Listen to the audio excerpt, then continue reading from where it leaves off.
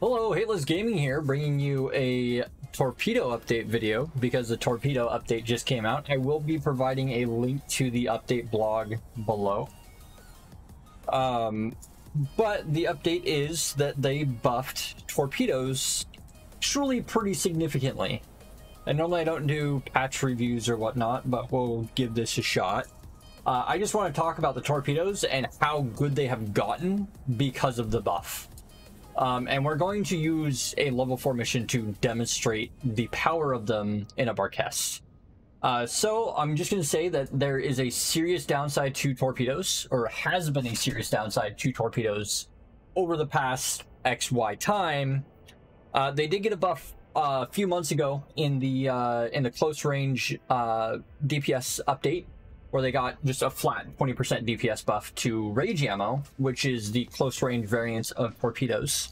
And they really have always lacked application and range are the two statistics that they have seriously lacked.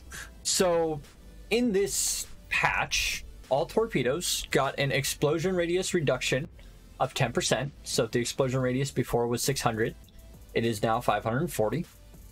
And an explosion velocity increase of 10% as well.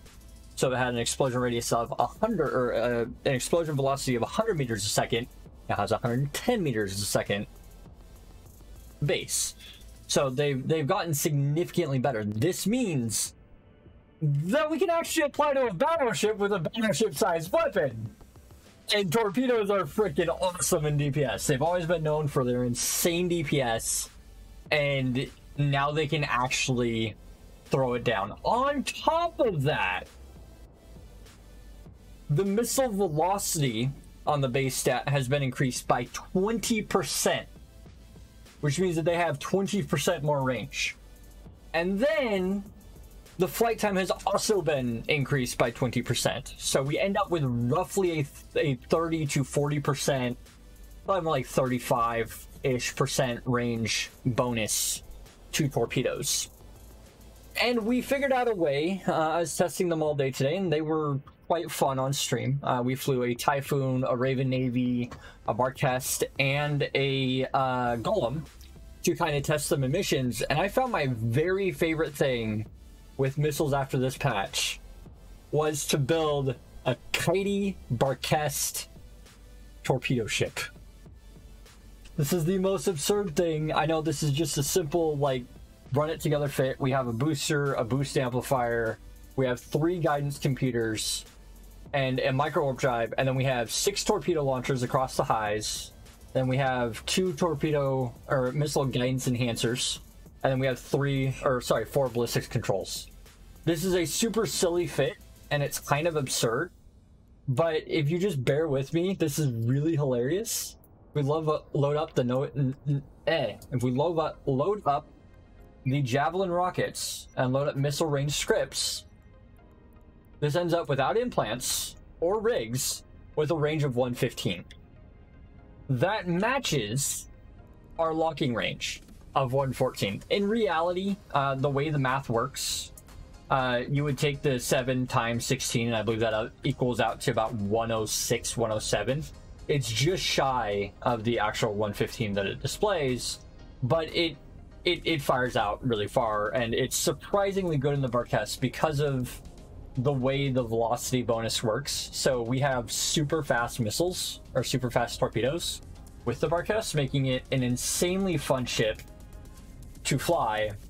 And I'm just gonna go ahead and demonstrate in a very large mission how well this thing does, and we'll talk a little bit more about how big of a deal this application change is as we start nuking things. But I do want to get us into motion while I talk about this.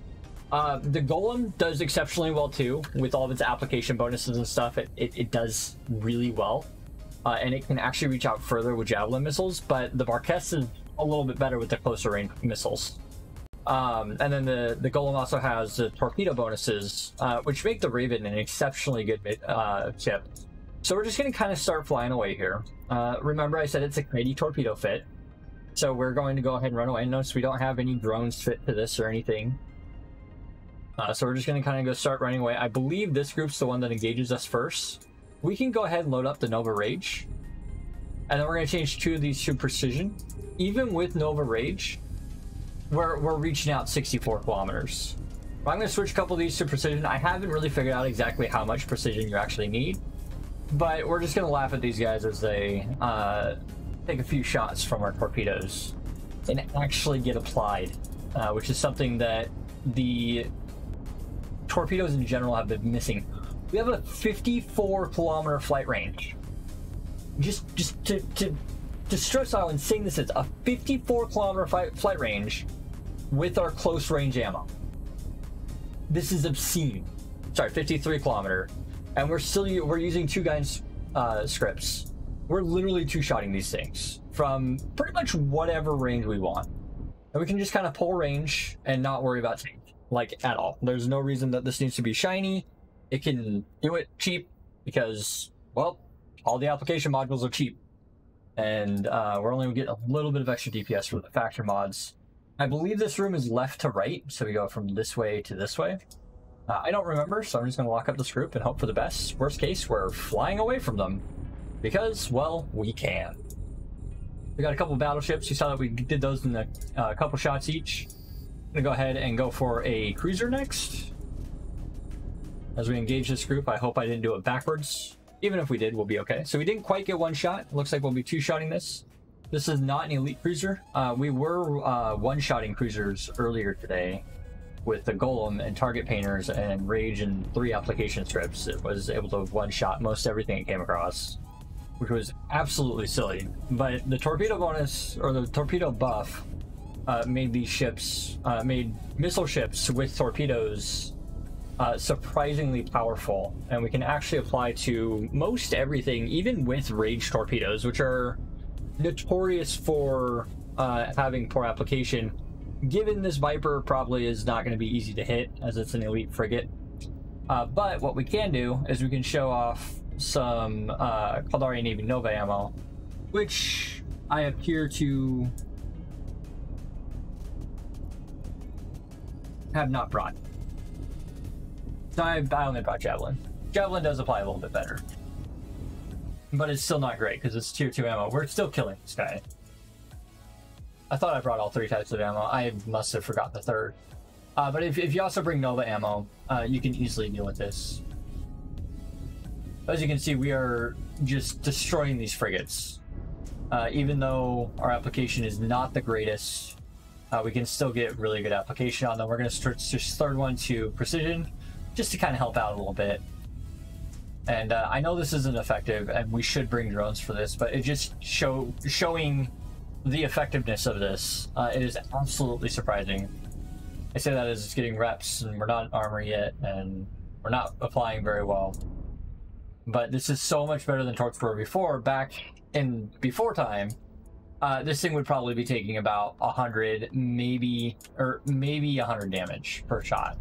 There's no way that we would be doing 300 plus damage a shot, which is just absolutely silly once we get through that shield. And it should finish off here in just a couple shots.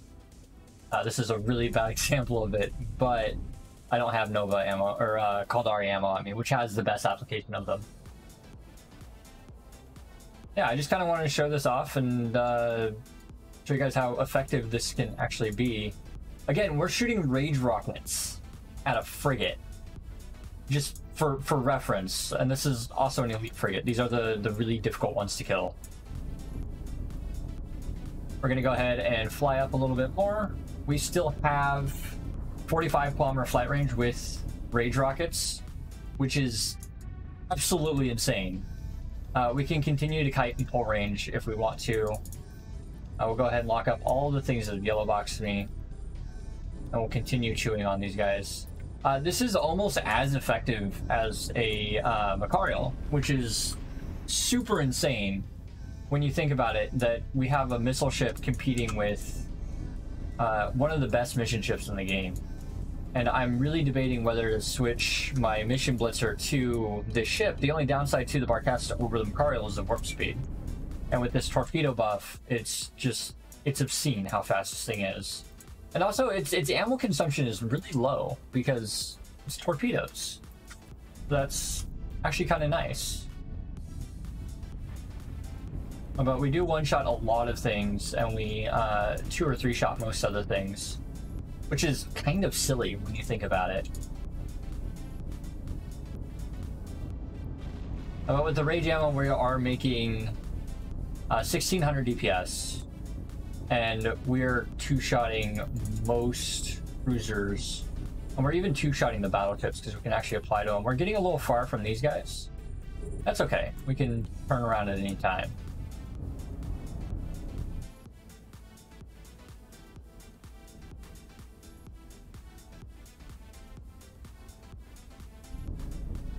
But the ranges are just absolutely silly. Like it blew my mind when I saw these ranges this morning. I just thought I'd demonstrate how solid torpedoes are now with these changes. We'll go ahead and start flying back down. We'll shut that off and turn this on. Again, you saw the fitting. It was very slim on tank. We have very little of it, and we don't even need it because we're doing so much damage.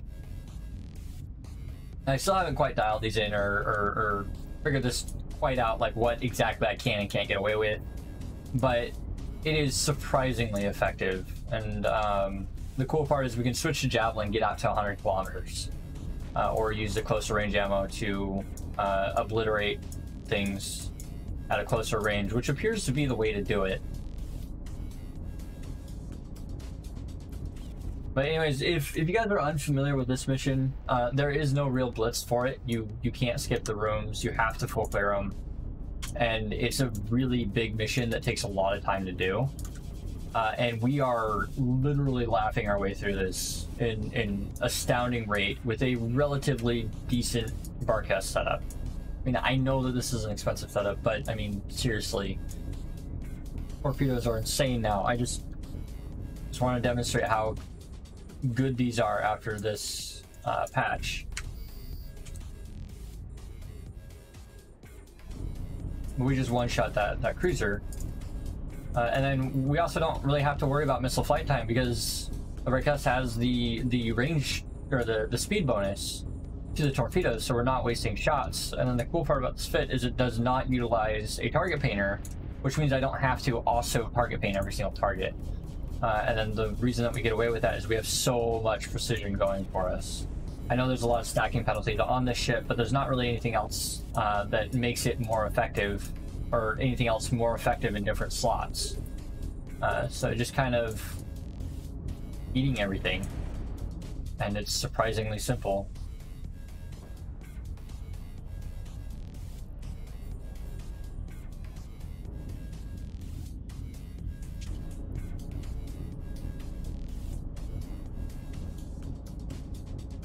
But yeah, with Javelin rockets, you can reach out surprisingly far, and it does really well. Like I'll show you guys the simulations here. So if we look at the range with the Nova Rage torpedoes and the precision scripts, we get out to 845. And we look at charges for these, and we look at our Caldari Navy Nova ammo, which would be the middle variant. It's up to 54, and then with Javelin, which I showed you guys originally with range scripts, we show you guys Javelin reaches out to 82, and then if we switch that to range scripts instead of precision scripts, which is a common thing to do, is to switch out to range scripts for missiles, and it does make the ranges really silly. We get 115 with the Javelin, and then the Nova is kind of in the middle, or the Caldari is kind of in the middle, and Caldari reaches out to 77, and then Rage surprisingly actually ends up with a 64 kilometer range, which means that in missions you can just sit here and use Rage all day and not care, because most NPCs in missions like to hang out within 60 kilometers. And then if we do incur too much DPS or have a hard time tanking, we can always just use the Microwarpdrive to fly away, and we don't have to worry about transversal or anything like that like we do with the Macarial. So it just ends up cleaning house and being really easy to fly. However, this is with max skills, so I don't know how much worse it's going to be using submax skills, and I do have to do some testing, but as you guys can see, the damage application is nuts. We're actually applying a healthy percentage of our damage.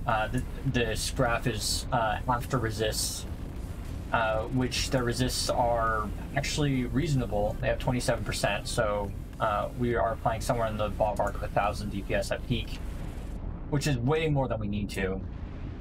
We'll go ahead and get our shields roughed up for the next area. And we're at a 0 on the acceleration gate. We're not stressing faster at all because we've cleared this room so fast. I don't know if you guys noticed how many NPCs there were. There were a lot of NPCs here. And we've just been chewing on them like it was nothing. We're going to go ahead and start heading into the next room. This is a 3-room mission. The first room was this one. The second one is just a bunch of random stuff. I remember it being fairly easy. And then the third room, we have to kill Hubrak Moon and his friends, which I remember being a fairly difficult mission when I was learning the game. But this is actually the very first mission that I have ever flown in. A buddy of mine that taught me how to play the game actually took me into this mission, possibly be in the same system. I don't remember what system we actually did the mission in, but it was out of Nakagard. Which is like 1 jump over. So it is very possible I did my very first mission in this system in a very similar location. But he took it, he had a Tempest fleet issue that was a passive fit, and we spent about an hour doing this mission. And he told me to sit still and fly a catalyst and wait until he drew the whole room. And, well, my catalyst died. Good old early days of EVE Online, I suppose. But there's a whole lot of NPCs here. And like I've said, this thing just eats them up. We're just gonna aggro one group at a time. We're trying not to pull the whole room. And honestly, I didn't bring up EVE Survival. You really should bring up EVE Survival if you're inexperienced in missions. It will teach you a lot about what's going on in the missions, and how EVE Survival kind of spells it out for you is it'll give you a screenshot of a room, or it'll tell you what groups there are, and you really only want to engage one group at a time. And sometimes what happens is groups are linked with each other. So there might be a situation where if I engage this group, I would get the entire room, would start aggroing me, whereas if I engage this group and then this group and then this group, the whole room won't go for me. And this is really important to understand so that you don't stress your tank too much, because if you overstress your tank, you're gonna have a bad time. And this will kind of go into mission running as well. But in mission running in general, you do want to understand the mission that you're going into, and really don't overpull the aggro, because if you do that, your tank will break, you'll not have fun, and it doesn't make you go any faster to pull the whole room. It is fun to test your tank every now and then to pull an entire room, but then you're left with the fact that you just pulled the entire room, and then you're going to have to deal with that at some point, and some ships can't deal with the entire room in a lot of situations. We are 4-shotting this Warlord. For some reason it got a little bit of rep in. It got lucky there, survived with a sliver of health.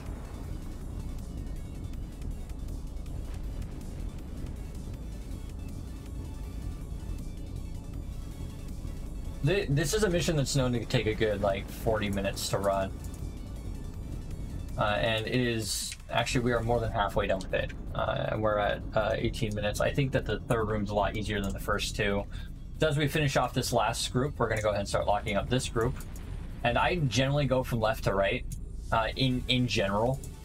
But there's some missions where you want to go from right to left, or where you want to aggro a certain group.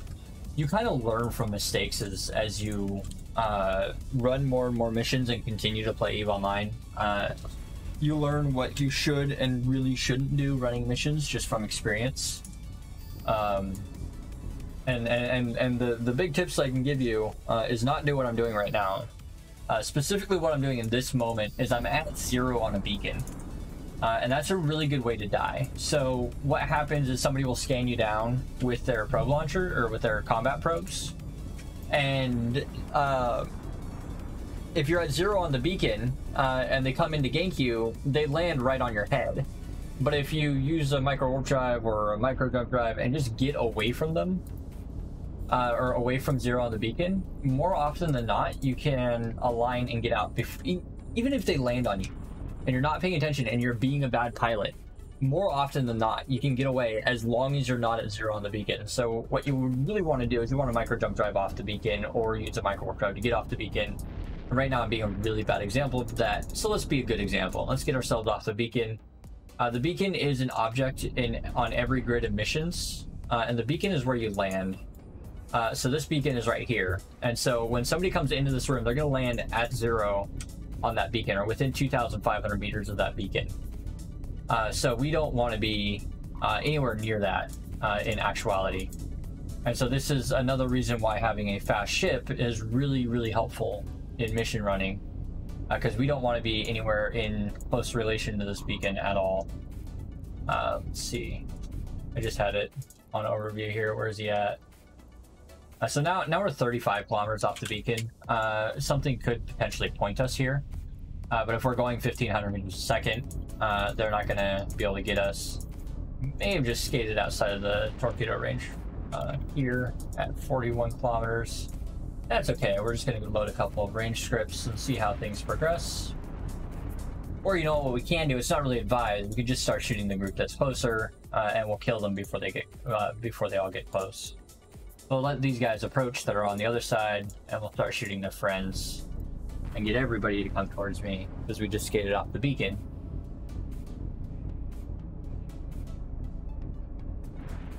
You just absolutely silly damage.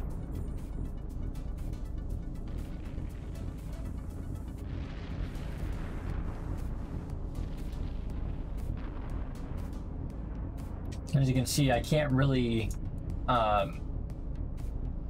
switch over to another target and fire before the shot hits. So with the Barghest, it's really hard to waste missiles. I found similar results at comparable costs if we do a cheap Typhoon or a cheaper like Raven with torpedoes.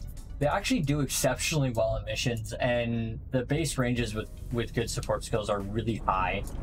I think that the base range for the torpedoes with all skills 5 is somewhere in the ballpark of 24 kilometers with rage ammo, which is exceptionally good. So yeah, I think that's what the Typhoon got. We had all precision or without the scripts running, and all we had was nothing running for extra tracking, and it did really well. This fit can be made significantly better by we're using all of these computers in the rig spots. What we can easily do is we can put in, if we wanted to, we could put in application rigs, which would increase our application significantly, or we can put in range rigs, which I feel like would be the most useful and get a little bit of extra range out of the ship. Generally, missile velocity is better or more valuable than missile flight time, unless your missile flight time is very close to a whole number. At that time, so if it's like within 20%, you might want to get something that helps the missile flight time a little bit. But in general, you end up getting more actual range when you apply rigs that give you flight time. Also, a rigger rig, or the rigger or the qualification rigs, will help DPS as well in getting the applied number up. You don't need actual paper DPS with torpedoes, you generally need more application.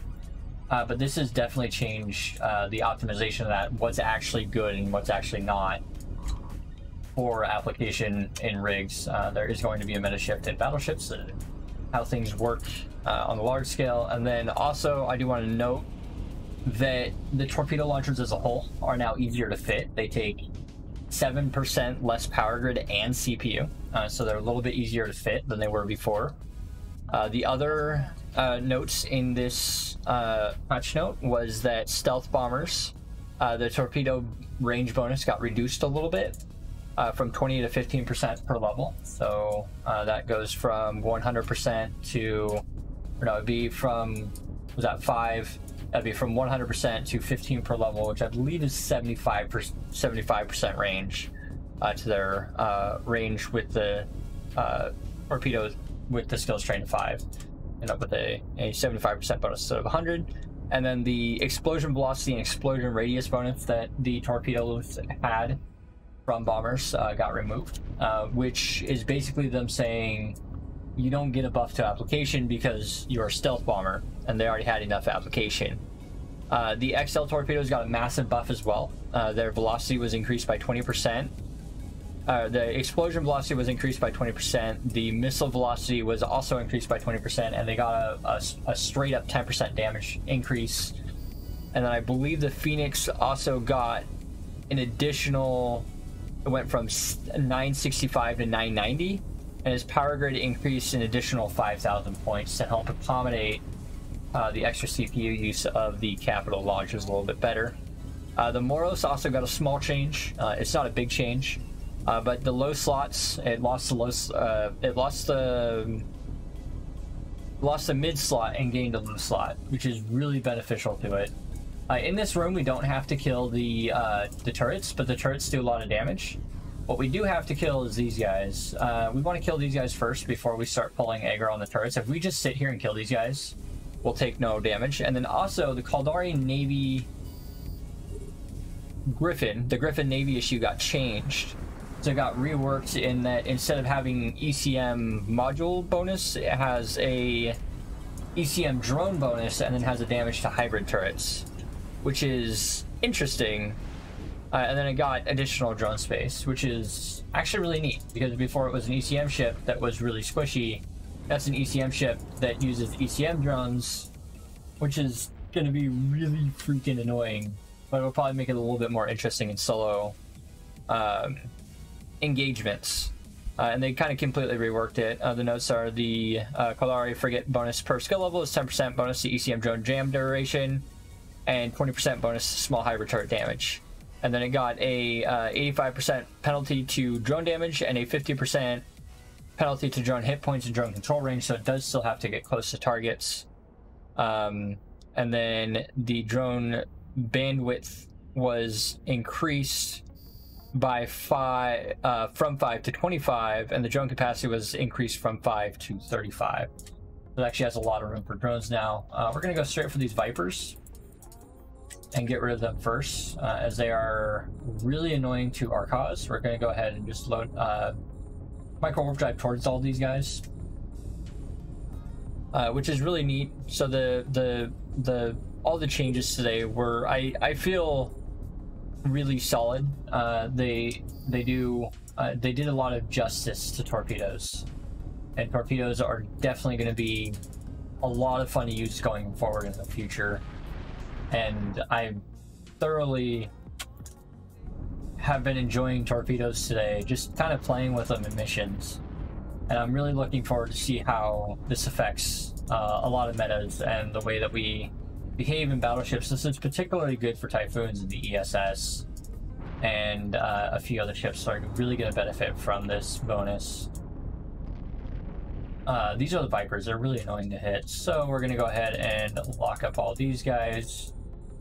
I might go for them first. Might be in a little bit of trouble here. That's okay. We have answers in the form of killing everything that does DPS. We can't really run away anymore since we've been webbed by all the Vipers and Webifiers, and they will tackle us. I'm actually braking here, which is... Actually, I made a really poor decision. So I'm actually going to clear out the DPS, and we might have to overheat the Repper. So I'm going to unlock the Vipers, overheat the Reppers, and start up on these guys, and lock up the DPS here. We'll get the towers up. We got those guys in range. Go ahead and overheat that. I did get myself into a little bit of a predicament here. We do still have room to recover. I know it's really close, but we will be okay. I want to get Hubrak Moon before he gets out of range. For sure, he does the most DPS. Actually gonna be really upset if I lose this. Close calls, boys. Close calls. Being a little overconfident here.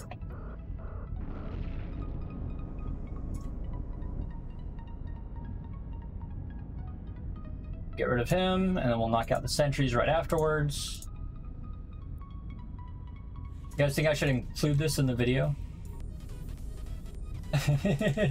I'll definitely include this in the video. We definitely got greedy with the approach early.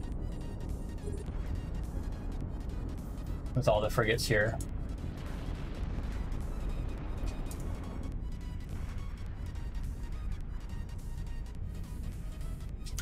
Sometimes the missions with no tank, right? We can overheat for quite a while. It looks like we're starting to recover our shields a little bit, which is good.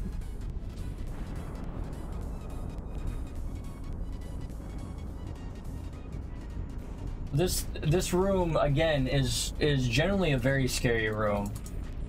And we got super greedy on this, like super insanely greedy. I'm gonna go ahead and stop overheating now that our shields have popped, and we're about to kill the last of the insane DPS.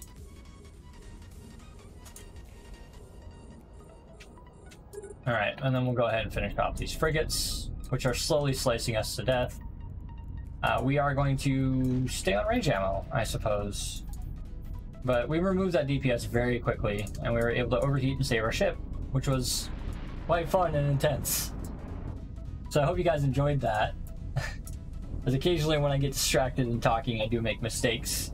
And this is one of those examples, and I'm not going to edit this. This is a good experience to kind of show you guys that we just didn't just go down and die. We assessed the situation. I knew that I could warp off, but we did stay on grid. Normally these things tackle you, which is really interesting when that does happen. But normally these Vipers will disrupt you as well. So I didn't want to depend on the warp out to survive. And instead of just dying, we overheated our shield booster, which is a large type and not an XL type. An XL type would have burnt out or would have ran out a lot faster, but at the same time, the large type actually has more duration. So I'm not sure if we would want to go with an XL in the future. Again, I'm still kind of optimizing this fit a little bit. This is a fairly cheap variant. And then we'll overheat on the guns there. We use a little bit of heat everywhere. Our ship is still okay. But the cool thing is you can overheat, and overheat can save you very effectively. And as you saw, we have insane application range, and we were able to take out Hubrak Moon before he got out of our range, and he does the most DPS in the room. And we actually killed him very rapidly, saving our ship. If we didn't have enough DPS, we would have definitely died there. But I just flew this thing right into all the room there, right after explaining to you guys that it was dangerous. So I kind of deserved that close call. But that was fun. Yeah. I'll leave this in here, and I'll let you guys comment on how bad of a pilot I am, because I am a terrible pilot. That was awesome. Anyways, Torpedo's great. New change. I really enjoyed it. I really have been enjoying it for the past day with the extra range and damage on the torpedoes. The application actually makes them feasible to use. If we had any kind of application assistance on this Viper, it would be obliterated. Or if we had Nova ammo, we would have had a lot better time shooting these little frigates. But the fact that we can shoot these things down in a relatively reasonable time is pretty insane when you think about it. We're using Rage Torpedoes. Just wrap your head around that. Before this would not have died in less than like 5 minutes per frigate, because we'd be doing like 50 damage a shot, or maybe 100 damage a shot, but still we'd be doing very little damage a shot, and it would be a really bad experience. But this is actually semi-dealable, although you should really carry light drones. I just want to show off that they can apply, and it's actually pretty fantastic. And the Golem, we were one-shotting these things, and it was actually really silly because of the target pay bonus and the explosion radius bonus that the Golem has. It is really, really good at this.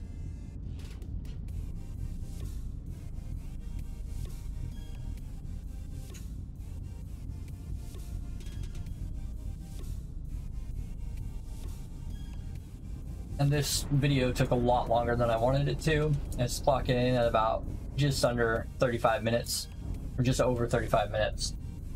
I do want to say thank you guys all for flying, and thank you for watching. It was good having you. Make sure you guys fly fun. Enjoy your time at EVE Online. And we will be seeing you guys in the next one. If you do like this video, make sure you like, comment, and subscribe below. If you want to see me fly more random ships into random missions, I would be very happy to do so on YouTube. I have been doing it on Twitch a lot. So just let me know if you guys want to see something else silly or insane, because this was a rather fun one. Our Barghest went into low armor. We did still have all of our whole HP, which this thing does have a bit. This is the non-elite frigate, so it should be a lot easier to kill than the others were. It has significantly less reps, a little bit less resists. But the fact is that we cleared this with only our weapons, and we did it in about 30 minutes for Vengeance. This mission is notorious for being an incredibly long and incredibly difficult mission, and we even took the time to kill the frigates and explain things. So, this was Vengeance in the new, not really using the kitey part of it, but kitey Barghest, showing you what it can do in a brawling situation. It is fully repaired. We're about to be done with the mission. And we will see you guys in the next one. Make sure you guys fly fun and enjoy your time in EVE Online. Oh, you're kidding me. That would have been perfect if I had one more round. Oh, man. Anyways, now it's going to take 2 more shots, right? So there's 1. Gonna make up for our reload time, and then there's 2.